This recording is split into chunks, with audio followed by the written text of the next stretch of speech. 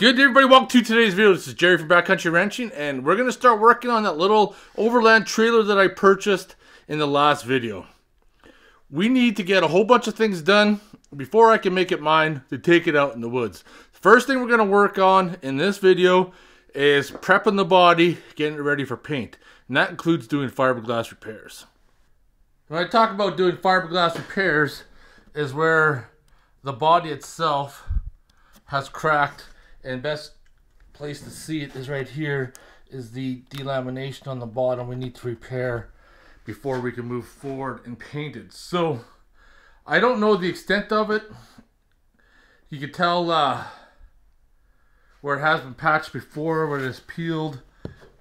You can clearly see that in the paint, but we need to start removing all the lights, the fenders. I need to remove this toolbox in the front. Now that toolbox in the front has one issue that I need to take care of.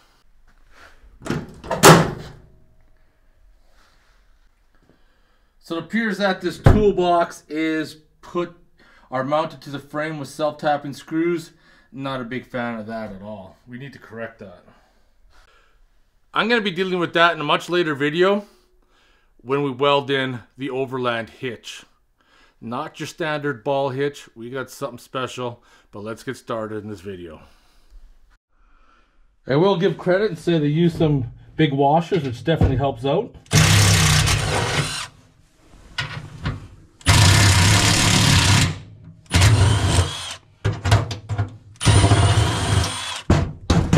And that's the reason why I don't like self-tapping screws. Not only are they weak, they also don't like being removed. This is the reason why I hate self-tapping screws. See that thing just stripped out? They also had these big lag bolts inside. I can get this box out of the way and expose all the dirt and crap that builds up behind there. It's definitely another problem identified right there. Either gotta have a gap big enough everything's gonna fall down, or completely seal it off. And you can see right there, there's another big fiberglass crack that I need to take care of.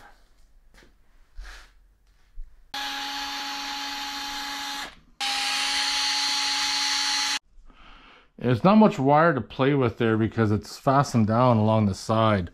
So I think you can see the solder points inside. I think I'm just going to get new marker lights and extend them. That way I can make them serviceable, because they're going to be pulled a little too tight. Once I get the angle iron on, it'll be easier once these are removed to do that. There's one thing on this trailer that's going, and it's not going back on, just because I think it looks super cheesy. It's coming over here is we got this kind of like retro looking outside light that I think is just super cheesy. It's got an LED light in it, but still it's going to come off and going to be replaced with a motion detector solar powered light. I don't know what it is, if it's a cheesy LED light in it or what, but bugs me. Staring at this thing just bugs me. I got something else I'm putting in there. There we go, there we go, there we go. There's our wires. We're just going to snip them off. There we go. There's the brand new one. It has a cheesy LED light in it as well. So I got that cover off for painting. There's the sign in the corner. Still got the diesel tank. This is all cleared off. And I'm putting everything into a bag. I'm going to mark it. So I need to get rid of this diesel tank. For one thing, I don't think it's UV rated. You can tell it's already yellow. That cap is cracked. I don't like the setup with the rubber going through the wall. I got a stainless steel tank coming in, and I got a bulkhead to go through there. We're going to clean that up. So I got my jerry can. and have funnel with a. So the fun part is going to be drain all that diesel out, and then we're going to pull the tire and the fender off. Oh, we're already starting to leak diesel fuel. On. There we go.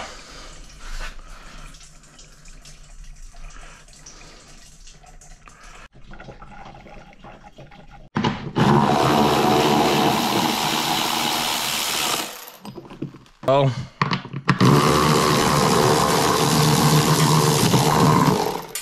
See? Oh. So one thing I do want to address, I'll come over here to where the tire is that just about to remove them. There's a little bit of play in there, so we're gonna have to adjust the preload.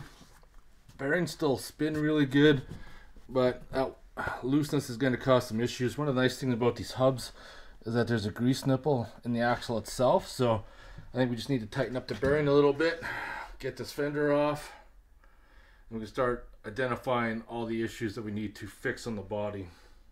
Now it's time for the good, the bad, and the ugly. If you've been following my channel for a long time, when I did the rust repair on the F-150, do you remember when I said when you start working on something, the repair is always going to be a lot bigger than what you think? And that is exactly what's happening here.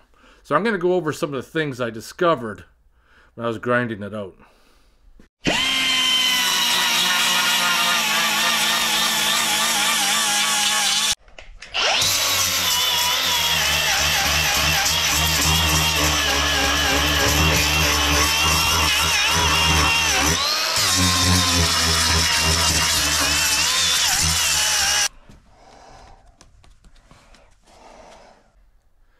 First thing, there is fiberglass on this trailer, just not where you think. So where you see these, this has all been a fiberglass repair, because what happens is that the wood gets a little crack and starts to delaminate, as I'm going to show you over here on this side here. Started off as just a little crack, and as you can see, as I opened it up, it got bigger and bigger, so I'm going to fiberglass patch that. Also down here with the rock guard, I'm going to get another piece cut 16 inches. That's going to come up higher to where the toolbox is, right down to the frame, because I don't want moisture building up in that area there. As you can see, it has stained. So this side here isn't horrible. In the last video I was talking about there was fiberglass here, but there actually isn't.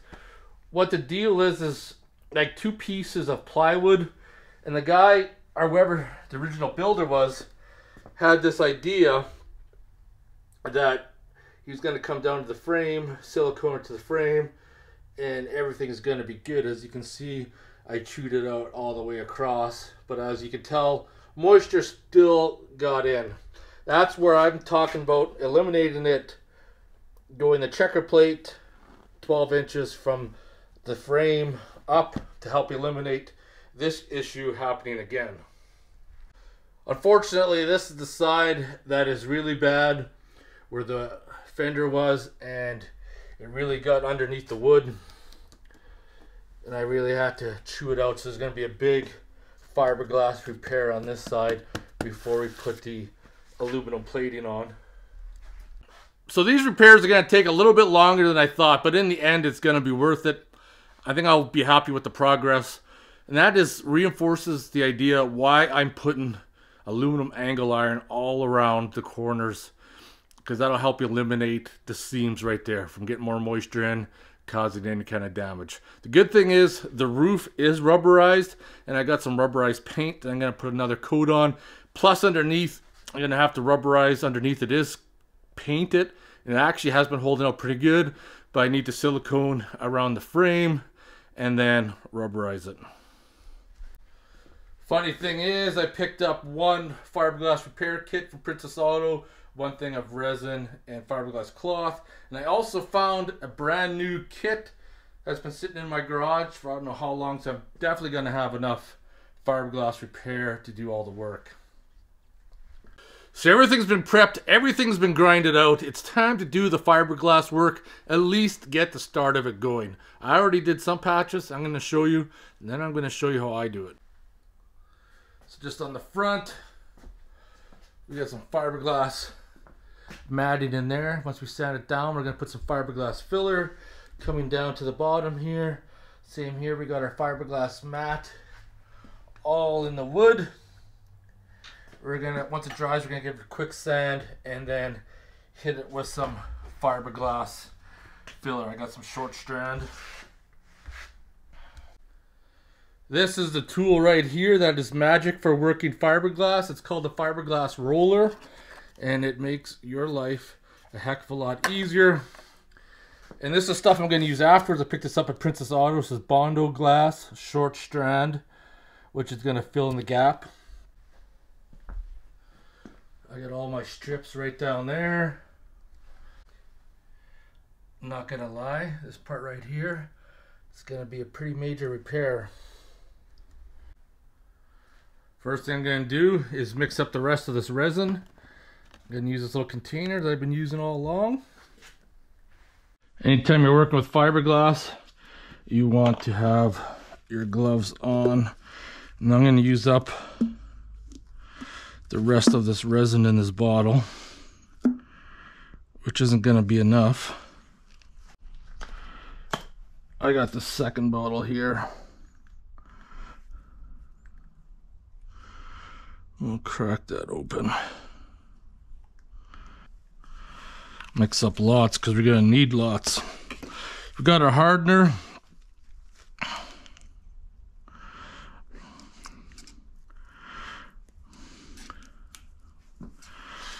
Get crazy with it because that's the end of it. We're gonna mix her up now. And I'm gonna use a 1-inch cheap paintbrush. Doesn't matter if you get hairs in the fiberglass or not. It's not gonna make a difference either way. There we go, mix that up nice. We're set.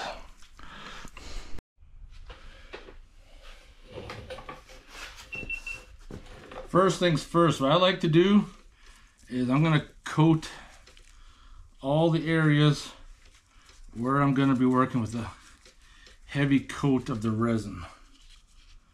That's my first order of business. Get it in all the little places that I possibly can, because we got a big repair here. And I'm sure if we keep picking at this, we can keep opening it up more and more and just open up to a whole world of sadness. So we're gonna start at this corner here. Take my first little piece, which is this one right here. I'm gonna put it on there. I got my little fiberglass roller here, essentially like a paintbrush, and because of the ribs, it rolls it right in.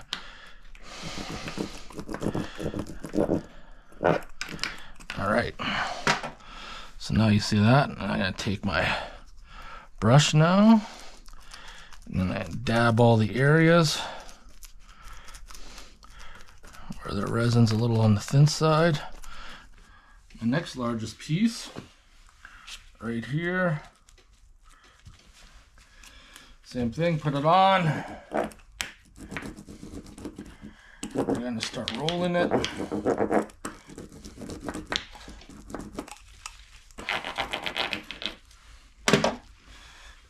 then I'm going to take my resin, start dabbing it. There's a million ways to do fiberglass. Everybody has their own method. I just like being liberal with it, really work it in. This fiberglass mat's the first layer, and it's also one of the most important layers. So I'm going to take one of these strips, come down here,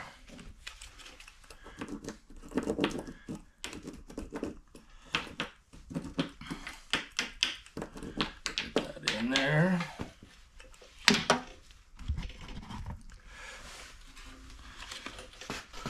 So that strip's on there. Dab it all around. I'm just trying to work somewhat a little fast here because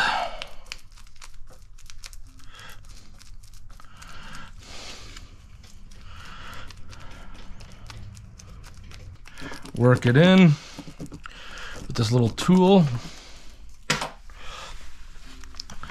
I got my drips, getting rid of those drips. There we go. What are you doing, Miss Carvins? Are you talking to the birds? Where are you? Do you see the birds outside? Do you want to attack them? Yeah? Do you want to eat them? Do you? Yeah? Oh my, you're just laying in the sun. So if you're watching this video, this is a perfect example on how not to build an overland trailer. And once I'm finished rebuilding this trailer, I'm gonna make a video on all the things that were done wrong and how I corrected them. So basically, anytime you're building a trailer, especially like this, out of wood, you really have to be careful. As you can see, the delamination. That's why it's always good that, I mean, this is just painted. And as long as it stays painted without getting rock chips, you shouldn't have any problems. But as you can see, we already have. Anyways, getting back down to here, the problem with this is that with the wheel well cover on, even though it was siliconed on the bottom here, all it takes is rocks and stuff to start making a hole big enough for the smallest amount of moisture to get in. Once a little bit of moisture starts getting in, then it's game over. Because then moisture starts getting in, the wood will start to swell. Once the wood starts to swell, it starts opening it up more and more. And as you can see here, we tore all this out, got all the way back to there, put the first layer of fiberglass matting on. Once it dries, we're going to give it a quick sand, put some fiberglass filler. And like I said before, we are using checker plate 1 foot, which is going to come from here all the way down to the bottom of the frame. And we are going to put some waterproof silicone in there like no tomorrow, so that we are not going to have this issue ever again. This will be solved after I'm finished.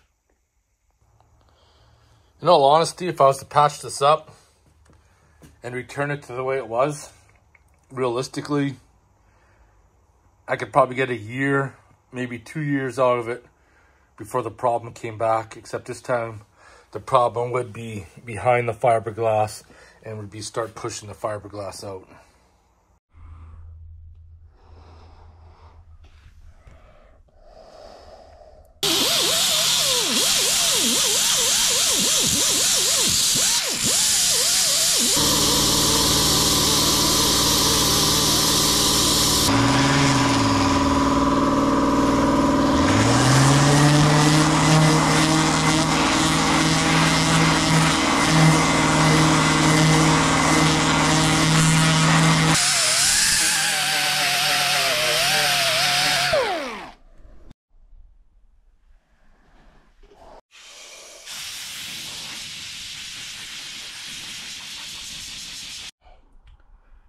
I'm going to use this product called Sure Wipe, which I've used for years.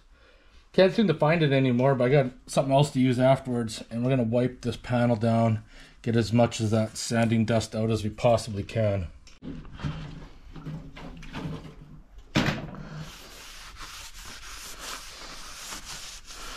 Yeah, working on this trailer, the body work is definitely going to take the longest for sure.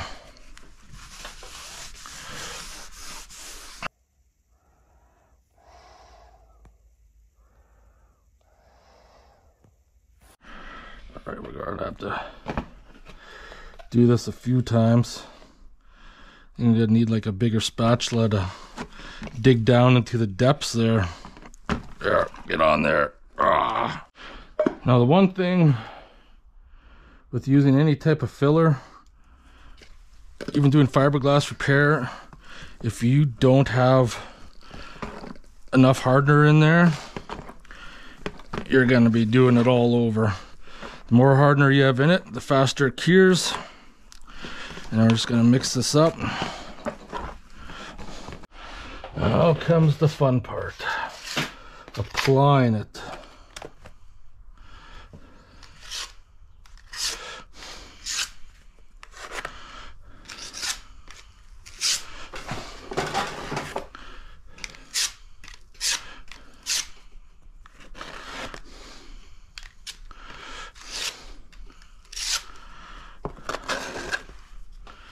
Basically just filling in all those gaps all the way along. And I'm gonna have to mix up some more as I just ran out. That's all taken care of, and that's pretty much all I have time for in this video, but I did accomplish a lot. The body work has been done. It'll have to be sanded and then another coat to put on just to get everything level. That's starting to look way better than having the holes. That being said, we're gonna drink a good old Saskatchewan beer. Greasy old Pilsner with the old bunny on it.